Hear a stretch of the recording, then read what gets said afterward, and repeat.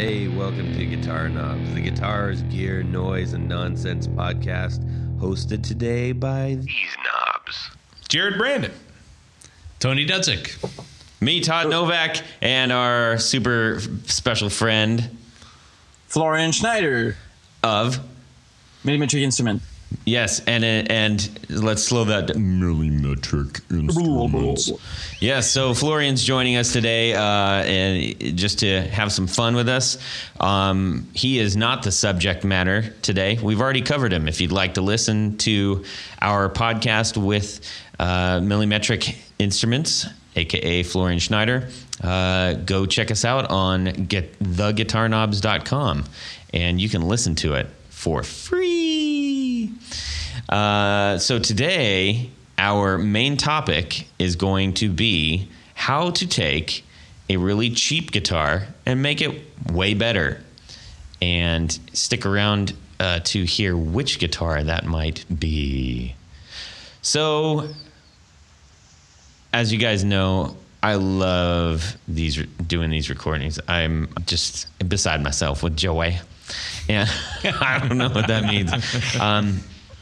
Thank you, everyone, as usual, for your comments and reaching out to us via the Facebook group and email. I'm getting a lot of email, and I really appreciate it. It's great to hear from everybody. Wherever you are at in the world, send me a note. Tell me what's up with your guitar world. I'd love to hear it. And one of the knobs will hit you back with any questions that you have as best we can, even if it's just I don't know, shoot the breeze or whatever. But we'd love to hear from you. We've got people downloading from all over the world, and it's great to hear what's going on in your guitar world. So let's talk about what's going on with us this week and stuff. Guys. Well, so in addition to making pick guards, I've got... Oh, wait. Yeah, let's set that up real quick. For anybody who doesn't know, Tony, you're on our third show with the fourth show. No, third. Yeah. So, hey, if you want to hear Tony Dudzik's podcast, the Pickguardian, he's on our website as well. So go listen to him for free there too. So just to reiterate, yes. I make custom pick guards. Mm-hmm. And so in addition to that, I've got a couple of projects that I'm putting together. Waiting on one to come back from paint, and a couple of others I still have to wire up. But that's just one of my things that I like to do to break away from the usual humdrum of chopping up plastic. So I do enjoy building as well. So I've got a couple of those projects in tow. But interestingly, this week I do a lot of bound arch top guards. So for things like Gibson ES 355s and sometimes 345s, but other types of things, jazz boxes and what have you. So I have 12 in process right now, which is an unusual amount. And luckily, I've got a buddy of mine who's helping me out a lot and in helping with the sanding and the polishing and all the fun stuff. So what does he do usually, though, when he's not helping you? Andy is a tech for the Goo Goo Dolls. Oh. So he's off the road right now, but he's going to be back on the road, I think, in July.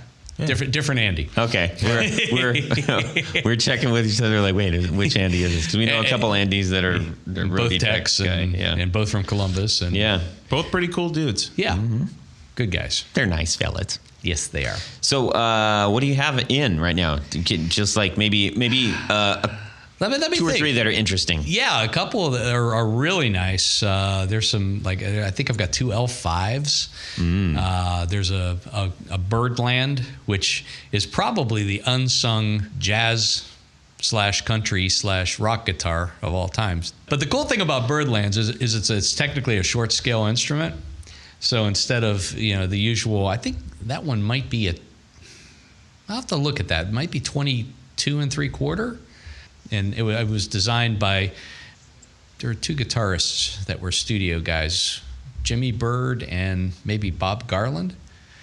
And they kind of combined their names, and they worked with Gibson to develop that. And they wanted for studio cats to be able to play licks faster and that sort of thing. Mm-hmm. There you have Interesting. it. So that's, I've got one of those, and I got a couple of ES355s in guard projects. So yeah, it's cool. I really enjoy doing those because you feel like you've really accomplished something when you finally finish up those projects. Right. Not like the crappy ones I'm giving you. Nah. I see how it is.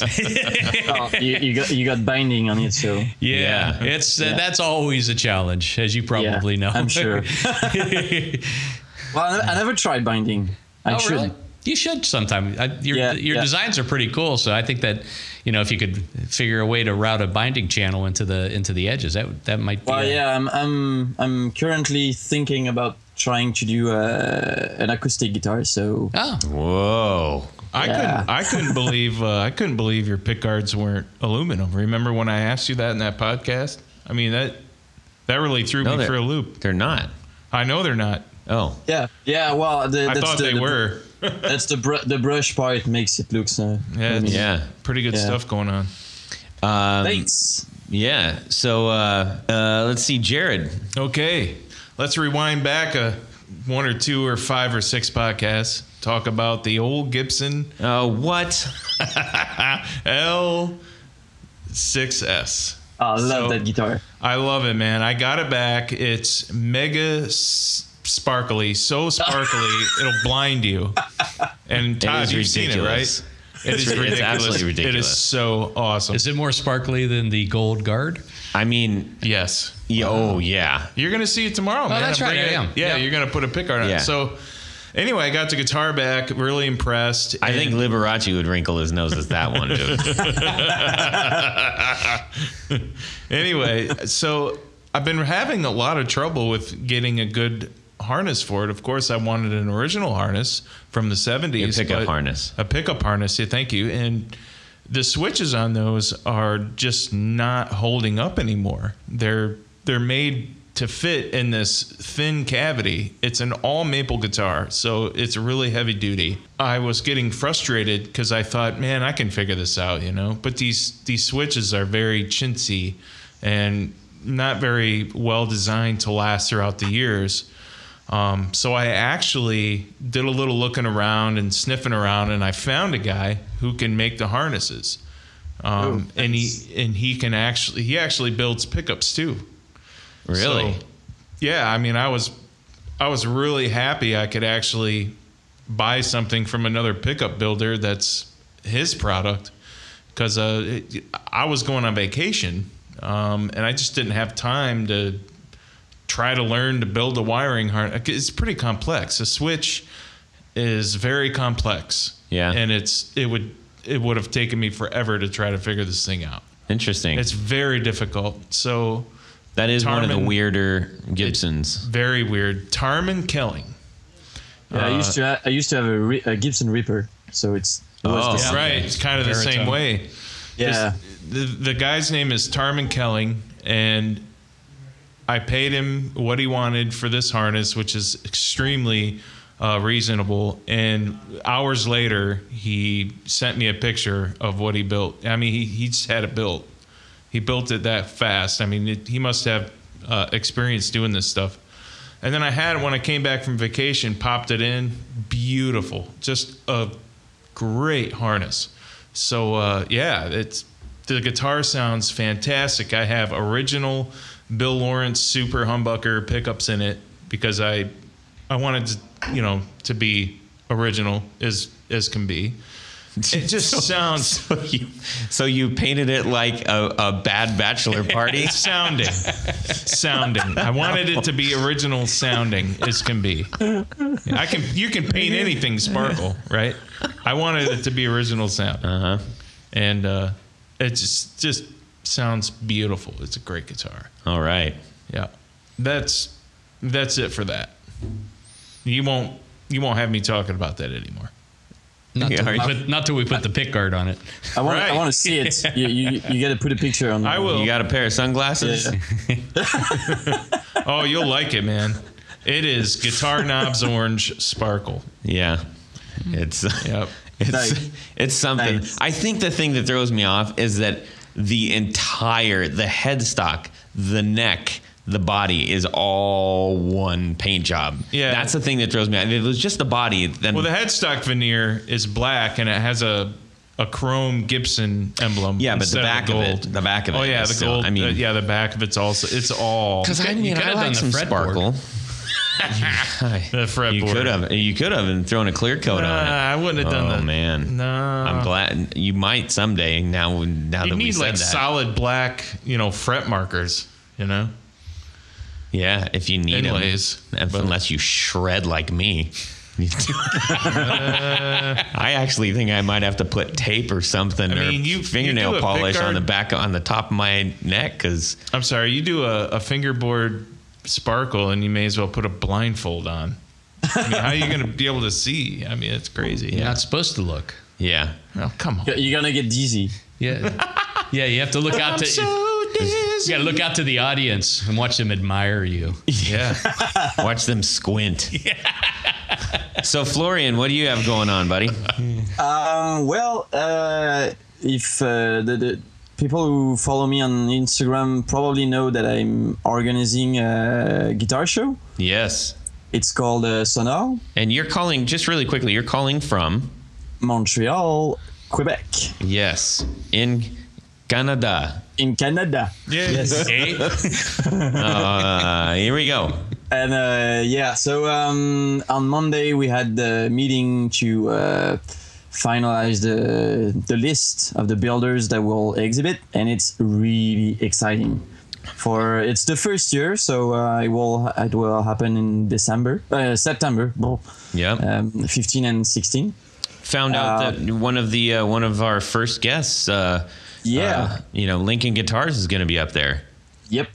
If you want to hear the Lincoln Guitar podcast, go to theguitarnuts.com for free. I'm actually how going much to does build it cost? It's free. some wide ranges for him for some guitars that he's making for charity. Oh, So I'm he really sent- he excited sent- about that. He sent me a picture of a guitar he's working on. It's gonna blow your head off. Is it it's a purple sparkle, isn't it? No, it's I've seen that one though. Yeah. it's kind of pink-ish. Yeah, that's what I'm building for, the pink ones. It's for a good cause. It has a Charlie Christian in the neck, and EGC humbucker in the bridge. I think he's doing 3 of those. Oh yeah, maybe. Wow. Yep. He's gonna be at Sonor. It's really exciting. It's a lot of job, but it's really exciting. And Cool. just for clarification, because we do have people globally, so that is SONORE Festival. Yeah. Okay, and that's going to be held in Montreal, right? Yeah. Cool. And that is in when? September 15 and 16. Can I go? We are really trying to go to that. I want to. Oh yeah, you should definitely Yes. come. Yes. It's gonna be awesome. Yeah. I want to go. Yes, wanna and we'll go. be able to hang out with you, so that'd be cool. Yeah, sure. Maybe a guitar nub special. Sonor guitar there nub would special. be. Are you kidding me? Oh yeah. Heck yeah, a Yeah. couple of them. Do a walkthrough. It's gonna be 43 builders, so a lot of people. So it's all builders. Yeah. No shops, no. It's only we kind of try to do like a design / guitar show kind of thing. So it's not like your regular tables with the class on them. We build the tables. It's gonna be lower than usual tables. So it's gonna be a bit different than a usual guitar show. Okay. Which is fitting because your guitars are a bit different. Accessories. Yeah, builders? we're gonna have acoustic guitars, arch tops, pedals, amps, and a few modular synthesizer builders. So I need some money then, huh? Huh? Do I need to bring money? Oh yeah. So listeners, send money. Cool, man. So Help out Todd. you did a really fantastic poster. I let me just say for just 1 second, for people who aren't super familiar, please go to Millimetric on Instagram. Check Florian's Instagram out. He makes really fantastic guitars. He's got such an interesting approach to guitar making and design, and it extends into basically every single thing the guy's touching. Guitar stands, amp cabinets that you're just building. You just built an amp cabinet for who's the amp maker? No, I didn't build the cab. It was De Roy. It will be at Sonor too. Okay. I thought you did. I'm sorry. It's a guy who was building amps out of close to Montreal. Okay. But that said, you have a great design eye, and you made the poster for Sonor, which is way cool. Are you going to be making those available to people at all? Yeah, it's gonna be screen printed in a limited edition for the show with the name of the builders on it. So we're gonna try to do a bit more than 50. Yeah, and they're all gonna be numbered and signed. So that's awesome. Whoa, that's really cool. Maybe we can work something out for one of the listeners, and I'll hook you up. Sure. Okay, cool. So you just been really busy with that. Yeah, and guitars as always. And guitars. Yep. Okay. I mean, that's cool. That's busy. That's doing something with guitars this week. What's up with you?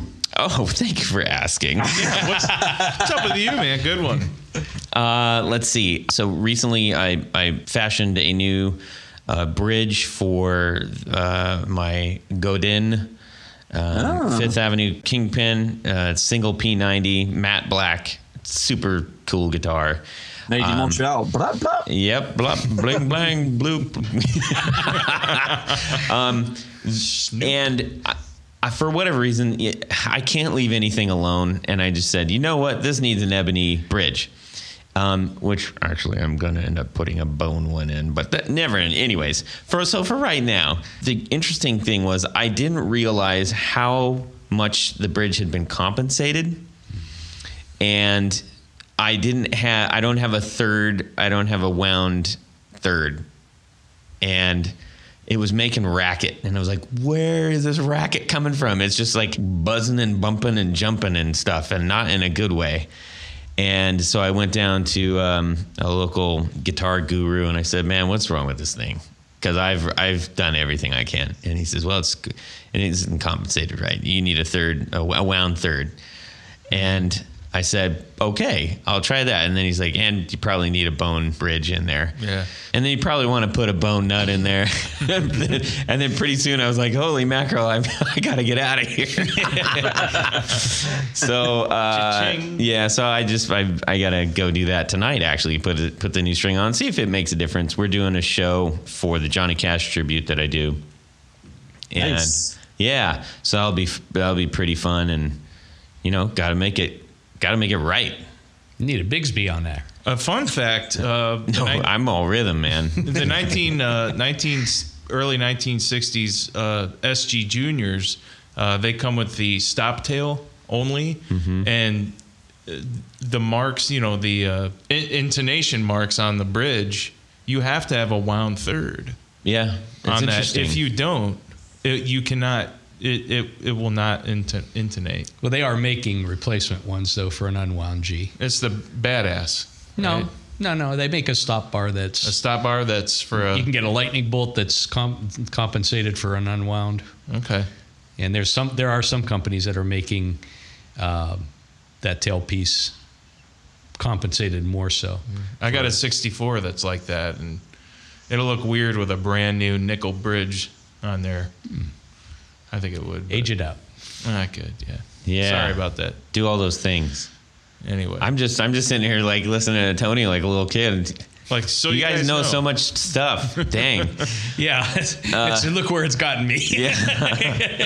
it found you at this table, sir. Yeah, sure. So okay, let's get into what Florian missed out on in his first interview. I was just too excited to get him on, and I didn't have this part of the show figured out. So we're going to do 1, 2, 3, 4 on the floor. Yep, that's right. It's the 4 on the floor with Florian. It's a lot of floor going on. Florian, what do you have for us?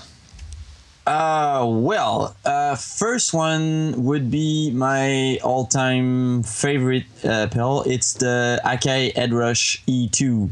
It's a looper, and it basically I got it really soon as I started playing guitar, and it basically helped me to learn play guitar. Are those still available? Yeah. So that's the Akai Headrush 2? Yeah, E2. Yeah, E2.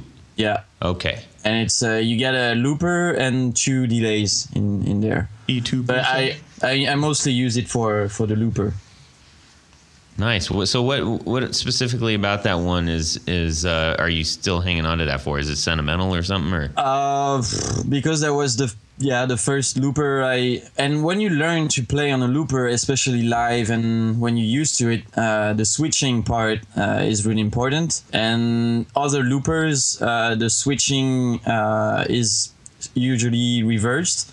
So it's kind of messing me up. I never found one that I like more. So interesting. Have you tried others? Yeah, and I have a few others. I see. But I usually play that one. Where do you put that in your pedal chain, by the way? Last, and at the moment I usually play a lot of I usually play stereo amps. Well, in stereo, 2 amps. So I do put the looper on just 1 amps. It's last in the chain. You and Brandon need to hang out a bit. Playing stereo is awesome. Well, it's not really true stereo. It's just that I use 1 amp to do one thing and the other to do another thing. So Okay, well, that's not me. Okay, I like that. My stereo is always on, but it's not a potent mine stereo. is always on too. It's very a low stereo sound, you know. Okay. Yeah, no, I like the idea of running 2 different kinds of amps. Yeah. Or even, and this is something I still want to do in my speakers, is one kind of speaker. And so if I got a 212, I don't want 2 of the same speakers. Yeah. I want to try that. Anyways, sorry, this is the 4 on the floor, not the Todd speaker thing. Silly. Okay. What's next? Second one would be the ground control audio Blodos V2. It's my friend Seb who designed it and built it. And it's the second version, which I kind of helped to develop with him. I Really? tested the prototype and because he was searching for something on the V1, and he had that circuit that we tried, and he added some stuff to it, and it's really, really nice sounding. It's a low to medium gain overdrive, and you have like 2 stages. You can foot switch a boost, so it's it's really nice sounding, and it's not like a tube screamer, or it's a really it's an original circuit that he designed. It's really it does scoop your mids. It doesn't boost your mids like a clone or other pedals. It's really like neutral. Like I still have a hard time to hear when you put the low gain on it. You can have a boost or just like unity, and it's really hard to find the difference between the pedal and the sound of the amp. That's awesome. The Blood Oath is one of the best looking pedals out there, by the way. I think he does his graphic designer. Yeah, he does a pretty good job. Yeah. I'm curious to play one of those. I'll have to. Well, I can have Seb send you one if you want to try one. I'd love to have Seb on the show too. So I want to work that out. Yeah, that'd be awesome. Okay, cool. Well, that's solid. What do you got for number 3? Number 3 is a weird, and it's a trendy. It's the Montreal Assembly Count to 5. And it's a weird pedal. Montreal Assembly. Yeah, it's kind of a looper / slicer / crazy. It does crazy things to. There is a delay and a pitch shifter in it.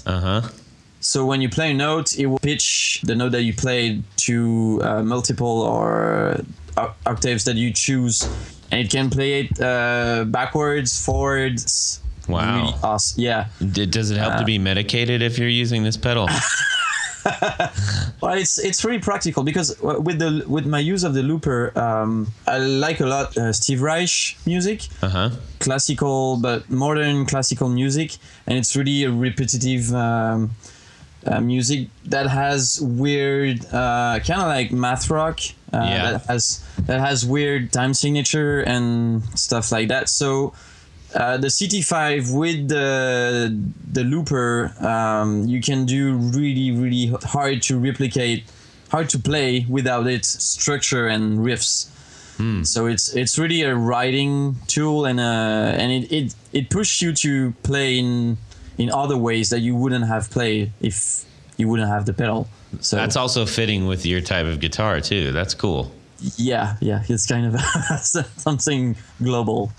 Nice. And what do you got for number 4? That would be the Caroline Guitar Company Meteor. Yes. Yeah, that's to me that's the best reverb on the market right now. It's a reverb that has kind of like an overdrive in the tails. So you can. It's really weird, and you have a second foot switch where when you step on it, it will make the reverb go into oscillation. Oh, so you can like make immediately into oscillation, or is it a ramp? You can control how fast it will go to oscillation. Oh. So you can make swells. It's kind of like the Metaverse swell delay. Yeah. It sounds close to that, but in a reverb effect. If you'd like to hear the Metaverse episode, go to theguitarknobs.com and listen to it for free. I'm plugging all the other.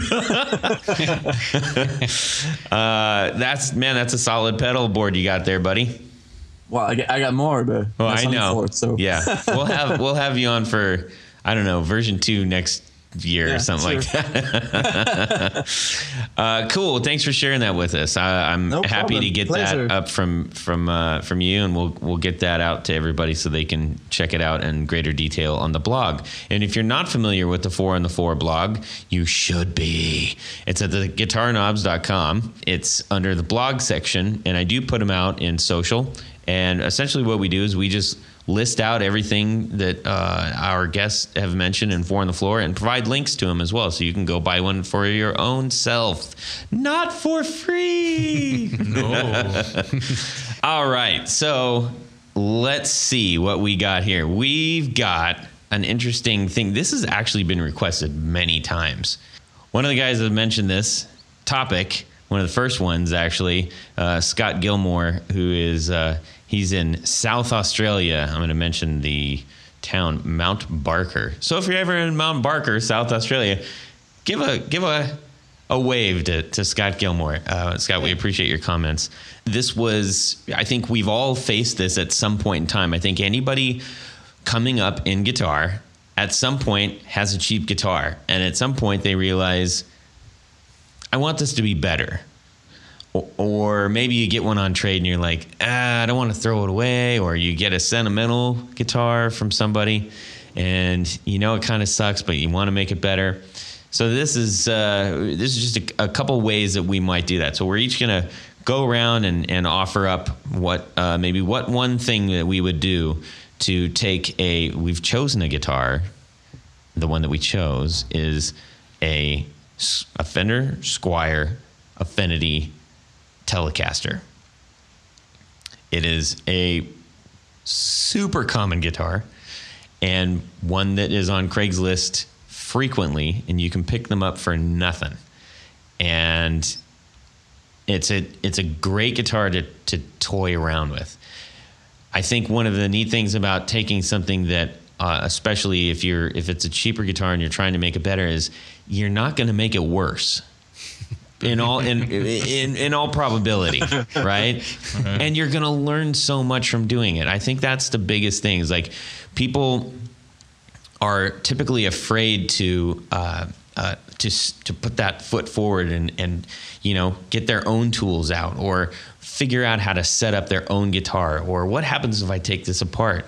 And that Telecaster is the perfect vehicle to learn how to do that on. Yeah. And the minute you start doing it, it becomes addictive, and it's a joy to do it. And you're going to end up doing something and making better and being proud of it. So it's a great way to learn. If you haven't tinkered around with your own guitar for whatever reason, start.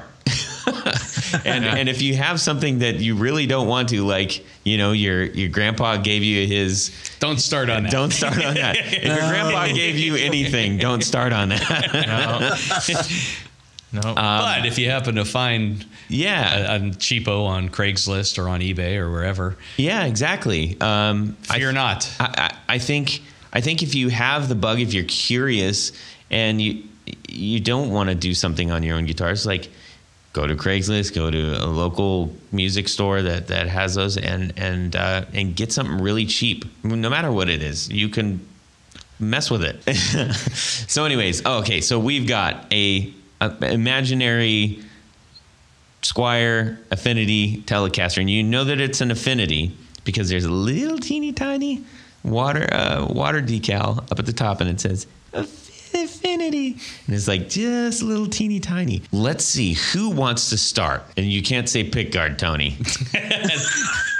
But that's the Jared, most you can't say important pickups. sound. Oh, you're gonna like what I have to say. All right, then you start. You do it. I shall. So I go to the garage sale and I pick one of these up.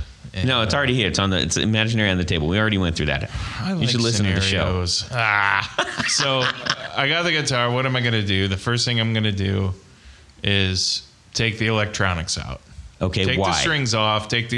Because I know I can do better than what's in there. Okay, so when you're talking about the electronics, let's be specific.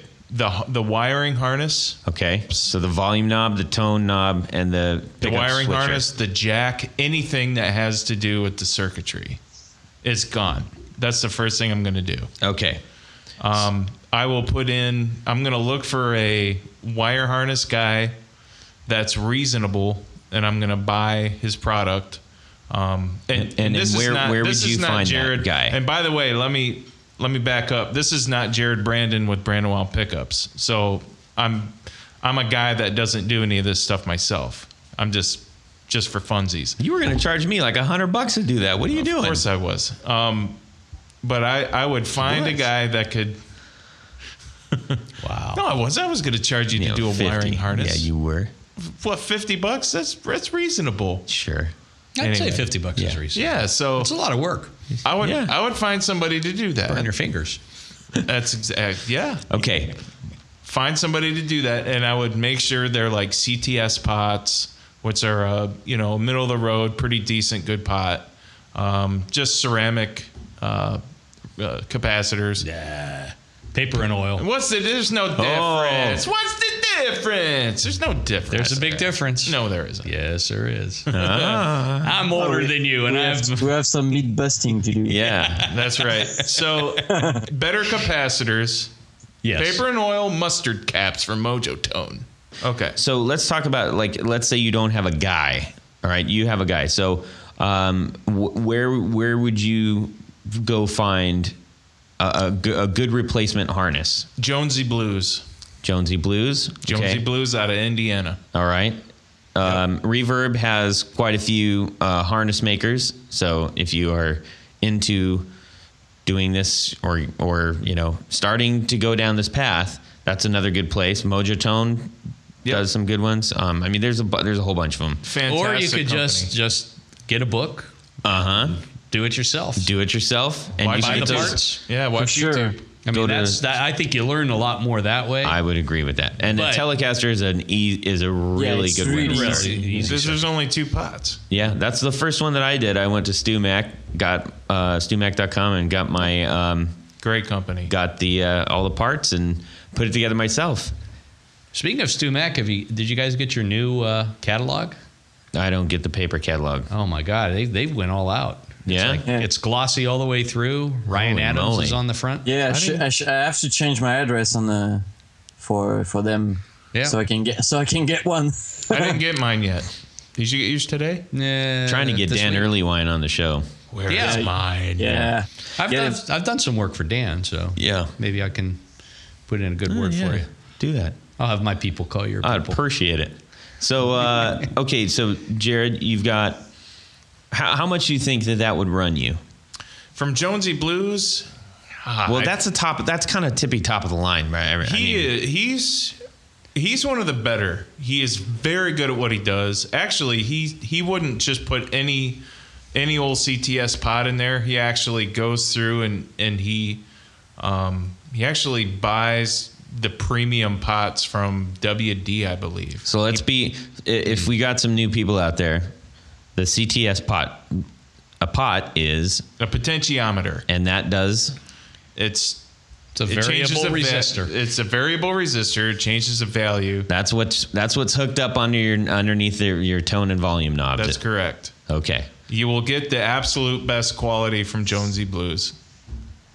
That's why I would go with him. Okay.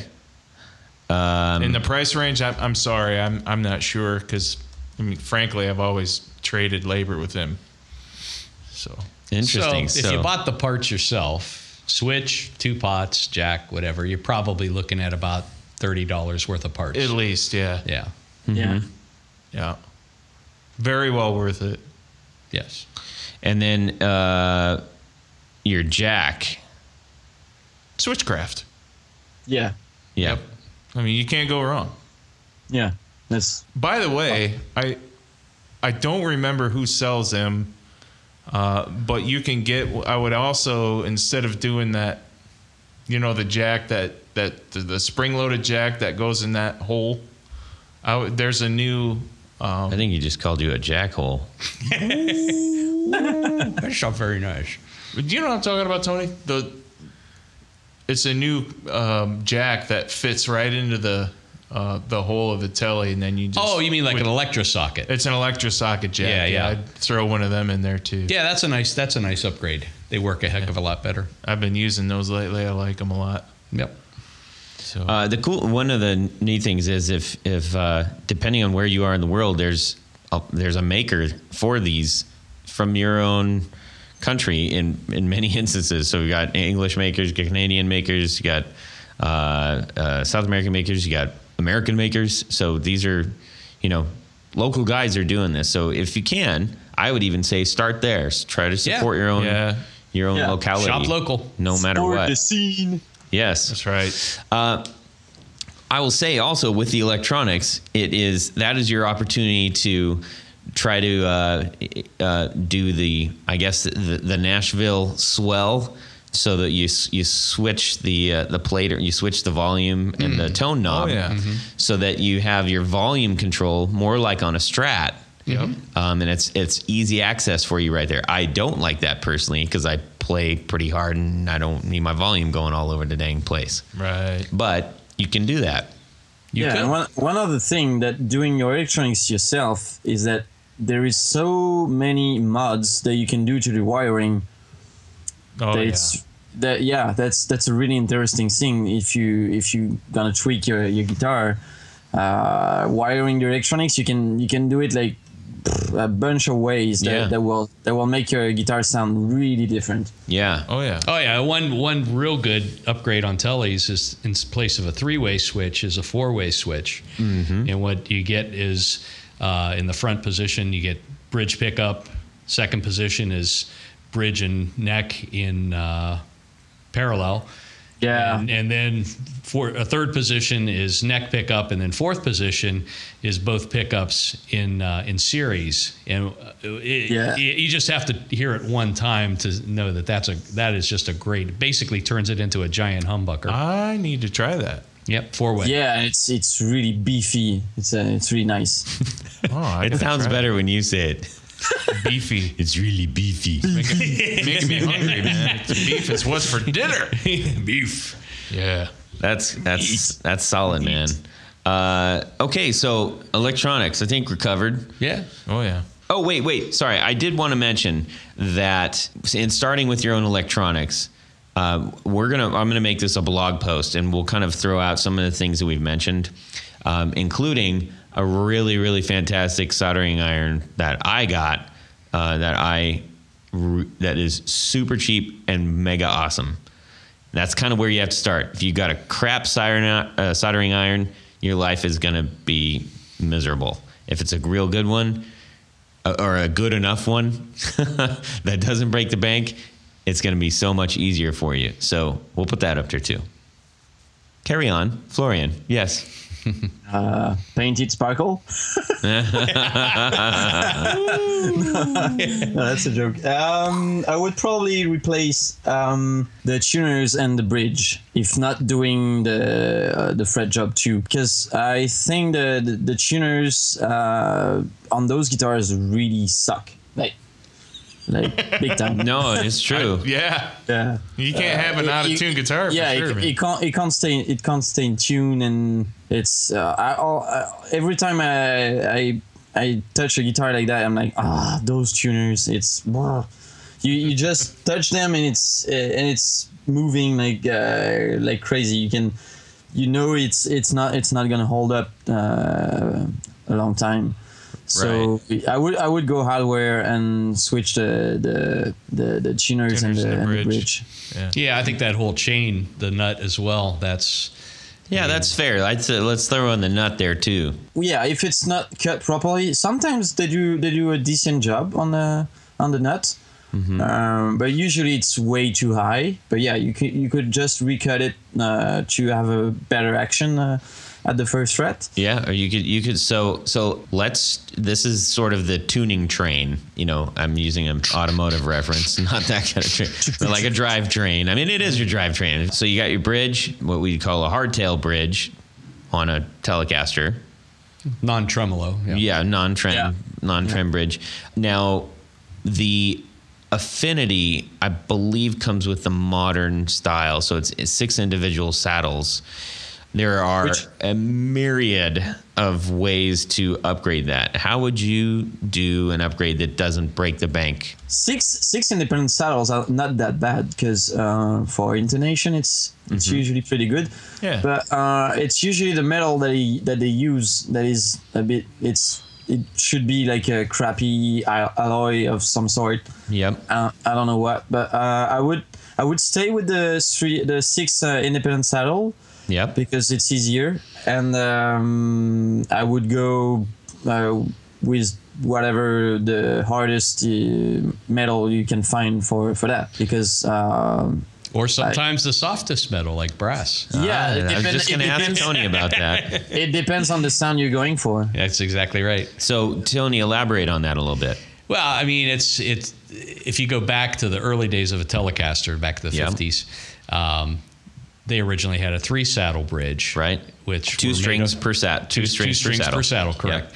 And they were generally made out of brass, which is kind of counterintuitive because it is a high wear location where the strings ride across at a steep break angle, and so the old saddles tend to get either indentations or wherever the strings sat. But it does have a very unique tone. I've used on some of my Telecasters, I'll switch them out, and I'll sometimes use like an aluminum on the EA and brass on the other 2 saddles. Oh, interesting. And there's a company called Glendale. Dale Clark runs it, and he's got just this, mad professor's laboratory of various combinations of different metals and things like that. Some people like titanium. Some people, there's just any number of different things. So that,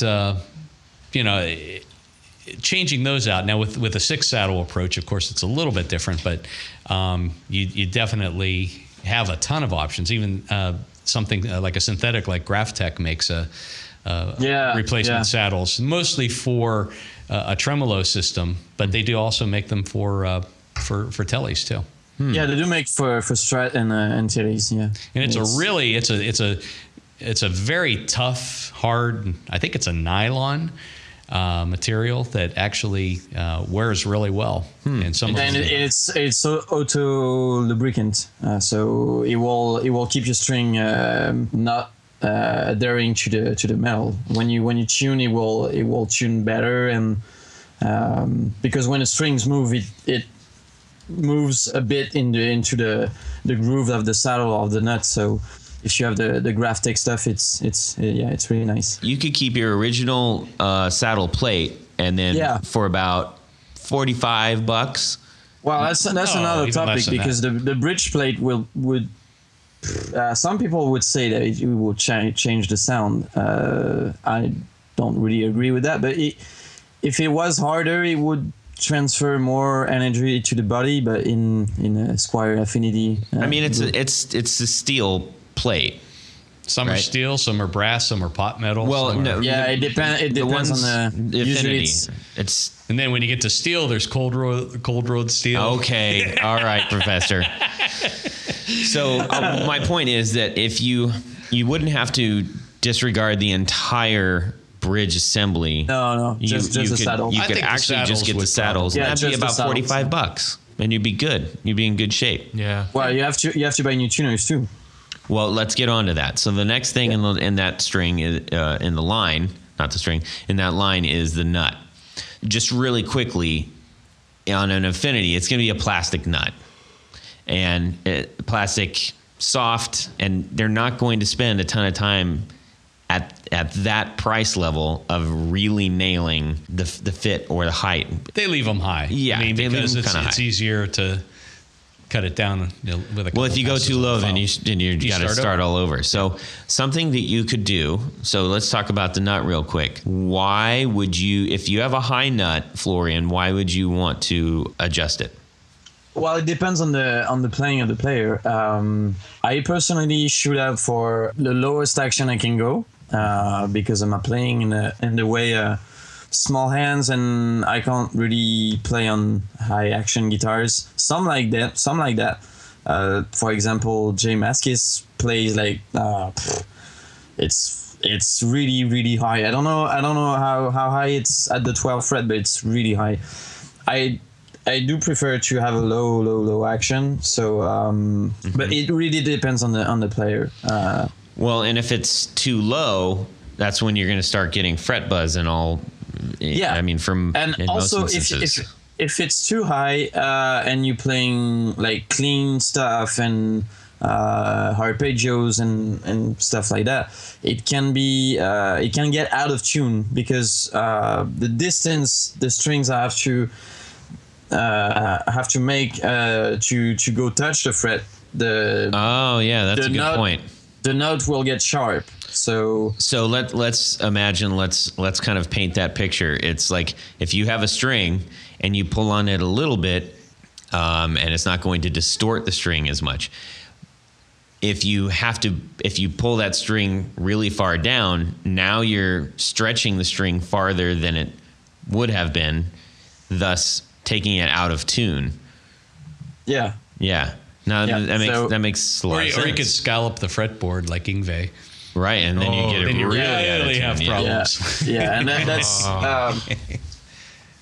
to me that's a big problem, and that's the most common problem on the cheap guitars. That's super fair. To me, a cheap guitar doesn't really sound bad.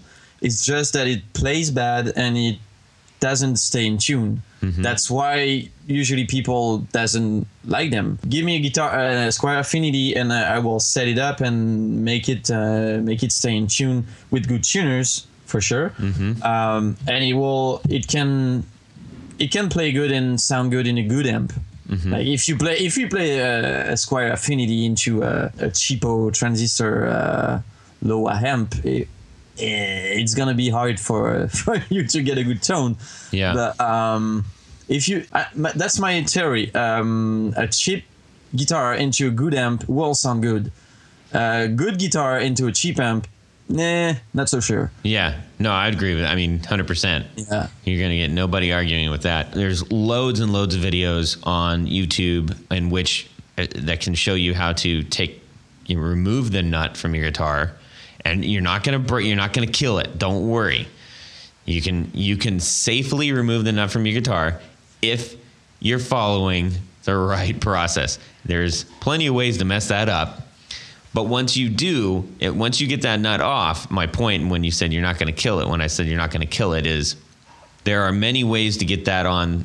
If you can't do it yourself, somebody can get it back on. Point is, well, you shouldn't have to remove the nut. Well, if it's too high, if you can cut into the nut into the slots, yes, leave the nut alone. If you can't, for whatever reason, buy lighter fluid and matches. Lighter fluid and matches. That's a way. So yeah, you can file that down a little bit. Yes, you can. And if not, if for whatever reason, or if you're putting your own nut on, let's talk about that. Because you could upgrade. Right. So you From could plastic get to bone. Bone is what most people regard as the tippy top of the line as far as getting the best tone out of the guitar. Some people like 0 frets. Some people like 0 frets too. That's a whole other. We'll save that for another episode. But I think Tusk makes a really good replacement for that. People who really like bone hate the idea of using Tusk. TUSQ. That was the first one that I did for my first nut replacement. That sounds terrible. And anyway, it's a good way to go. And you can get a new nut from a new Tusk material nut for like $12. I use black Tusk on my guitars. Yeah, it's good stuff. So one thing I'm not a fan of having someone who's not a good guitar technician mess with nuts. Mm-hmm. Only because there's a lot of things that can go wrong. Mm-hmm. And even seasoned professional repair people screw nuts. We call it blowing a nut. Yeah. When you go too far with a file. Sure. And you start over. Yep. But for $12, it's worth a shot. But if you're going to get one, I would suggest finding one that is pre-slotted. Yes. So that they don't go all the way, but at least you've got a good starting point. Yeah, and the bare minimum you're going to have to do there is maybe do a little bit of flat sanding on the bottom if it's too high. Yeah, if it's too high, and potentially off the side, so it's not just like hanging out there by its side. Right. It's an easy dollar barrier entry into like really getting in there and messing with your guitar.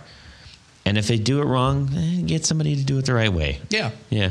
Just don't cause irreparable damage. Right. And they're actually relatively easy to get off, which is great, and easy to put back on. I've found. Oh, there's so many jokes with that. So, so now we're on to tuners. Tuner talk. All right. So Florian, tuners. I would go with either hip shots or Sperzel locking tuners. Oh, locking tuners. Well, you can go vintage style Fender Clusen tuners, but which are fine. But to me, if you already have a problem tuning and staying in tune, locking tuners will for sure help the problem. Yeah. I use that on all my guitars. And quick change for a live show too. I still haven't put them on. Actually, I took some off of one of the guitars I bought because I was just frustrated. Yeah, it's that whole turning the one little knob on the back. It just messed me up. Yeah, couldn't handle that. I know. It was weird. It was alien. I was like, get it off. Well, it depends on the type of locking tuners. Yes. The Sperzel and the hip shots just have a thumb wheel on the back, and it's just to like hold there's a pin inside the tuner that will push on the string and keep it from moving. Yeah. So, and what's nice about that is if you're in a live situation, you don't have to do. It's not a multi-wind kind of thing. So you basically just string it right through the tuner and tighten it up from there, so you don't have to. It cuts the time down drastically if you need to in a jam. You can do that.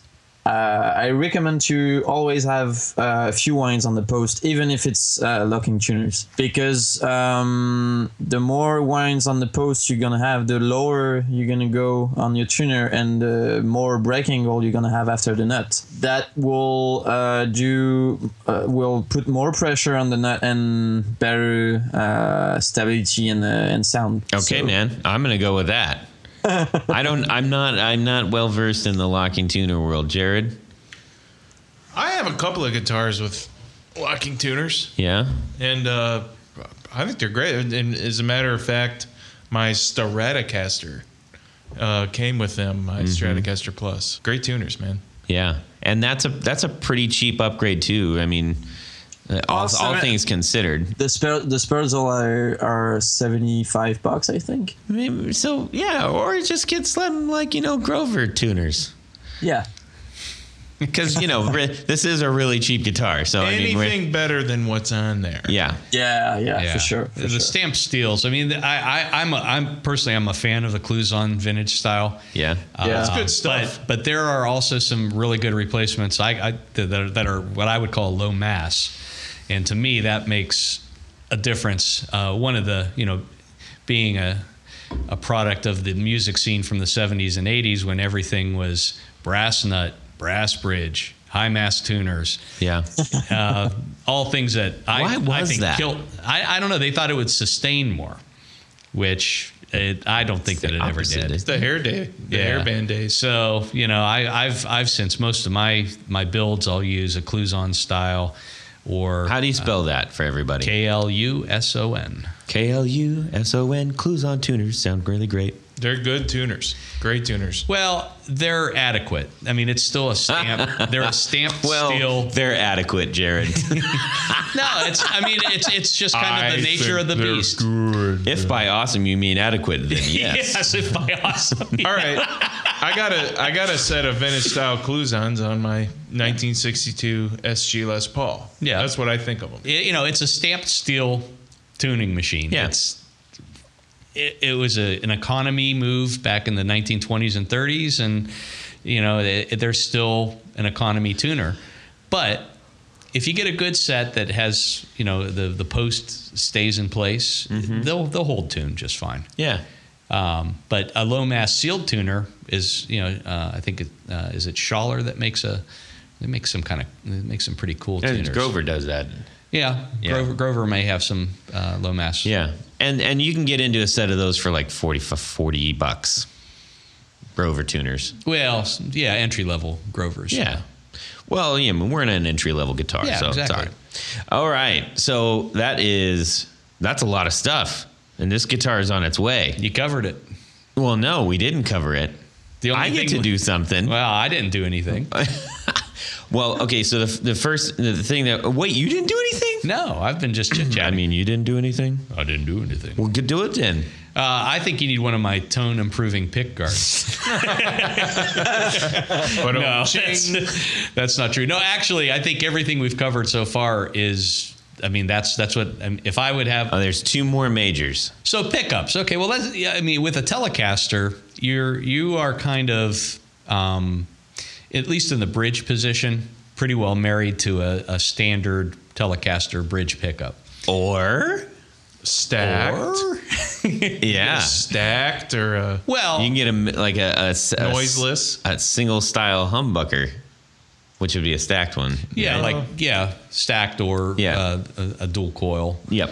You could do that. Or a blade. A blade, if you will. That's the dual coil, pretty much. Yeah. And that, what I'm saying is you're pretty much married to that standard. It's basically that shape. That shape. Yes. 3 screws. It's the shape. Fits into the bridge. But there's a huge range of tone that you can get with those pickups. I mean, there's a world of possibilities. Anything from stock to a little bit hotter to quarter-pound magnets to I had a quarter pounders in one of mine. Yeah, I had to take them out. What do they call quarter pounders up in Canada? Royales? Oh man, Florian, Royale we gave with that one cheese. on a silver platter. What do they call quarter pounders up in Canada? But you want it in French? No, I mean, when you walk into a McDonald's in Canada, do you say, I'd like a quarter pounder? Yeah. Even though you're on the metric system? Yeah. I thought it was Royale with cheese. No. Oh, no, that's in France. Ah. Yeah. They're not fully No, French. that's in Canada. We have the metric system, but not on everything. Ah. Okay. Yeah. That's got to be confusing. When you buy wood or I don't know, in the construction business, it's all imperial. Right. Oh, that's right. Oh, so cubits. And you use cubits. going all biblical on us. Okay, so anyways, back to the guitars. So What pickups would you put in if it was your project? All right. Well, I mean, I would stick, obviously, the bridge. We're not pickup. trying to break the bank here. Yeah. I think I like the sound of the Tele neck pickup as it sits. I do too. Except if you want a humbucking style pickup, something that's quieter. I am a big fan of Filtertron style. Oh yeah. Good idea. It's a low output humbucking pickup. You can get Gretsch style. TV Jones makes some. I'm sure there's everybody's winding them in these days now, it seems, because the parts are now available.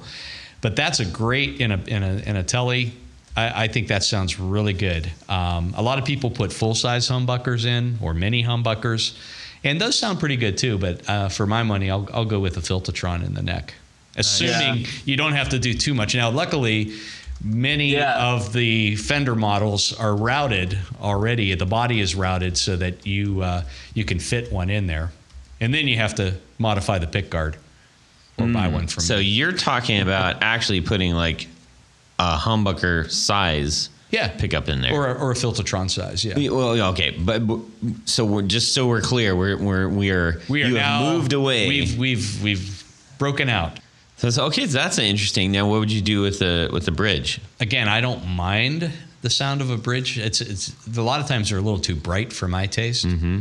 But I'm not a big fan of the split rails or the dual coil. Those are super bright. Yeah, they're Bruce just painful. Springsteen had a Tele with those rails in them, and I think I don't want to. Not. I think Bill you're kind of Lawrence. a rail guy, or you're not. Yeah. And he had a Marshall amp, and it was It was so ear piercing. Yeah. Yeah. I mean, some people love like the Bardens that were in some Teles. Sorry, Bruce. By the way. Yeah. I do like. Oh, you can get a different bridge blade that will accept usual humbuckers or. Well, that's true. Yeah, you could do that if you wanted to put a humbucker into the bridge. Oh, position. that is sacrilege. What are you guys talking about? Nah, just you can do it. It's just get the router out. Okay, so let's imagine that we're not going to do that, and we're going to stay with the single bridge. I would go if I had to stick with a single bridge. I would go with a lower output, maybe wound with what is it, like heavier gauge, get you more midtones. Yeah, 42. Yeah, and I've always common. had 42, 43, whatever it takes. 42, buddy. 42. Is that a waist size or what? That was it. Mr. Mom joke. Oh boy. Okay. Anyways. Okay. So, we're just trying to take the Telecaster in its Telecaster-ness and say, let's make it a little bit better. You have a gazillion choices. There are a gazillion choices, and you can quote me on that. I did. Thank you. And also, if you go humbucker, you can. That's when, you can go berserk on the wiring harness, right? Because you can just. Oh yeah. Even more than just a 4-switch, you can go 5-switch. Then you get a super switch, and go berserk too. You can put push pulls on the. Oh yeah. Holy moly! Because you got all these. Yeah. You got, 4 different coils with 2 humbuckers on a Tele. Mm-hmm. Yeah. Well, at that point, sky's the limit. Just get yourself a modified and call it a day. Yeah. Right? Yeah. Okay, so my choice would be a stock Tele bridge, maybe slightly underwound, and a Filtertron in the neck. Okay, Nice. And the good thing is that there are gobs and gobs of options out there, and that you can do that for cheap. And I don't mean cheap as in cheap product. I mean, you can do cheap. that. Good money. Yeah. You don't have to spend a ton of money to get better sound. My thing is going to be Sparkle Pickguard. Strap locks. some fret work. Yeah. So one of the first tools that I bought when I started working on my guitars was from Stu Mac. I'm not trying to plug Stu Mac, but that's just where I got it. But it's the file that basically takes the edges off of the frets. Nice. On the mark, almost, I would say almost the universal mark of a cheap guitar is that if you run your fingers, your thumb and your forefinger down the length of the neck, it's going to go tick, tick, tick, tick, tick, tick, tick, tick. Right. It's going to like a cheese grater. The nubs. Luthier tips. If you have access to a table saw and you have a file, you can make that. Yes, tool. that's true. Oh yeah, that's true. Yeah, I never bought one, and I just put an angle on my table saw and fit the file into a block of wood, and ta-da! Yep, and there's loads of videos actually that show you how to do that on YouTube as well. Yeah. I considered doing that, and then I said, hey, look at this one. And it was Christmas time, so I asked for that. And so what it is essentially it's a file that has been fit into a block of wood, and that block of wood glides along the top of your frets and essentially gives you a nice smooth edge down your frets. So when you're done with that, it should be like absolute butter. You really shouldn't feel hardly anything at all. Now, if you just leave it, because I see Tony's eyeballs going like, well, son, tell you what the next thing you have to do is you can't see me yet. After you do that, that's not enough. You do have to go in, and this is where sort of I developed the love of working on my own guitars. Truth, because I made a radical change immediately with that tool, and I instantly saw, hey, I can do this.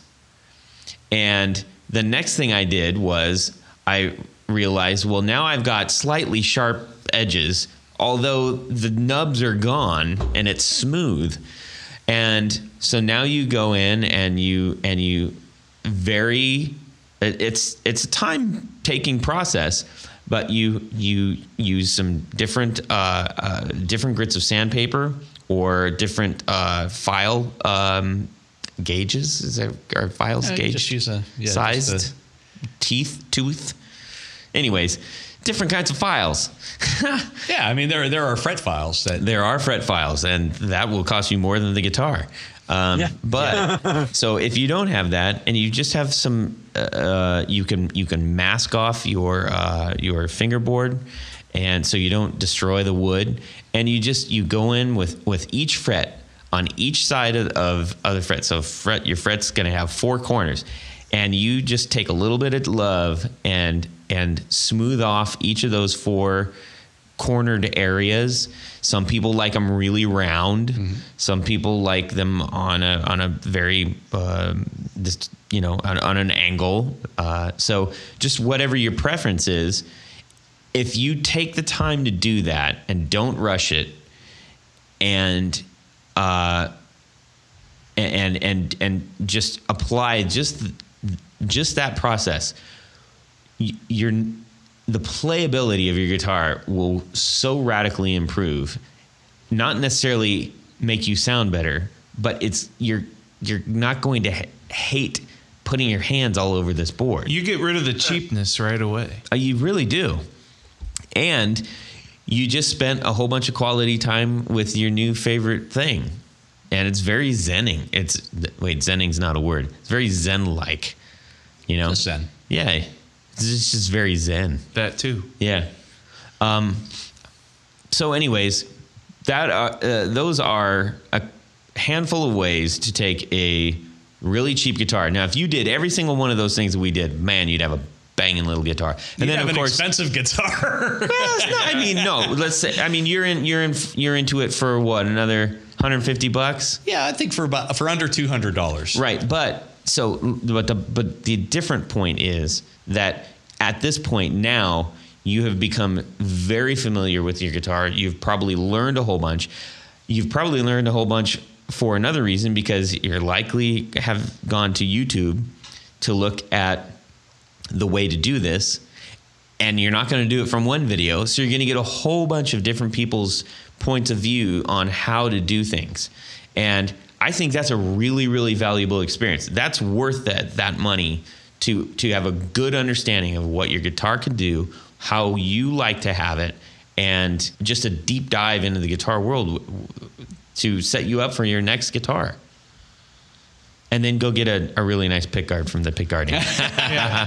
What fun would it be to spend $1,800 on a nice new guitar and then not have to do anything to it?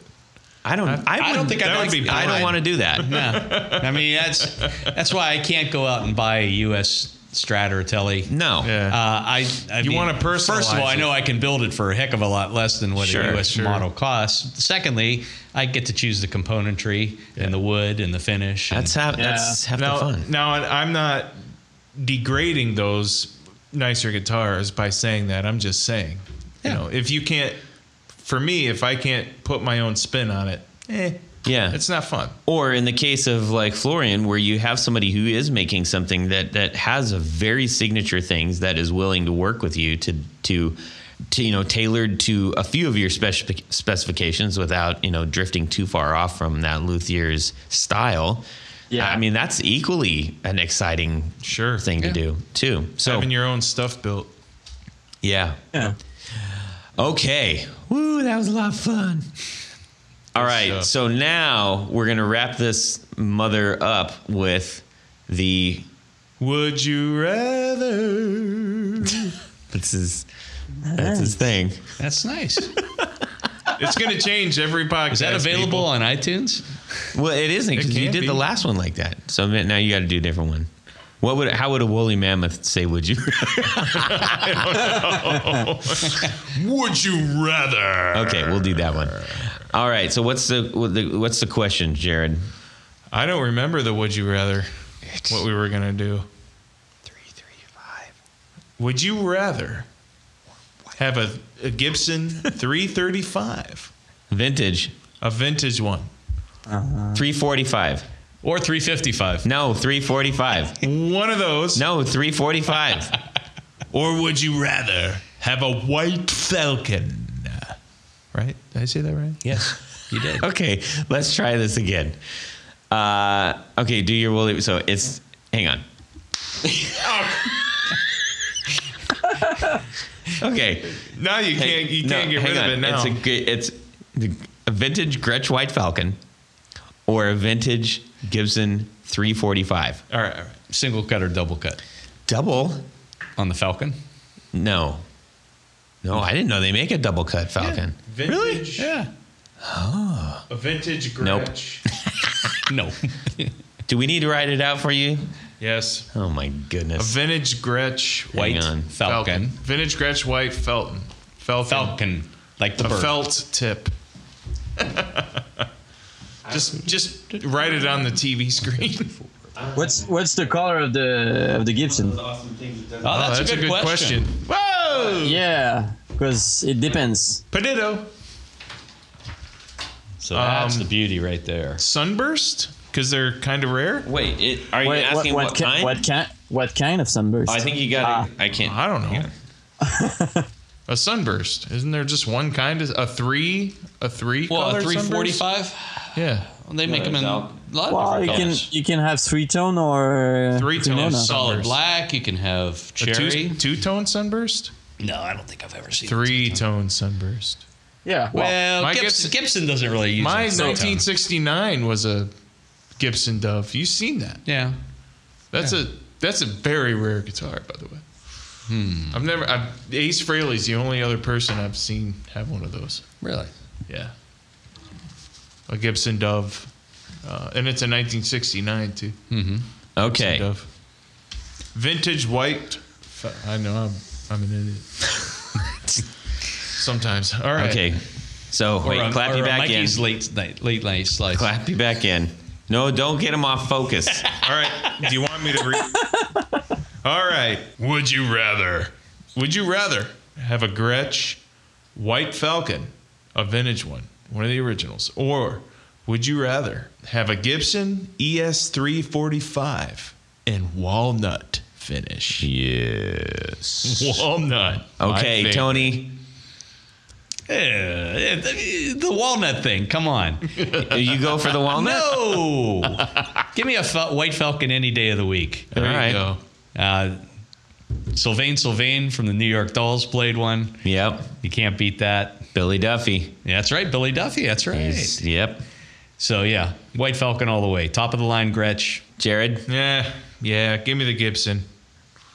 Oh, yeah? Yep. Give me the Gibson. He can always refinish it sparkle orange. Yep.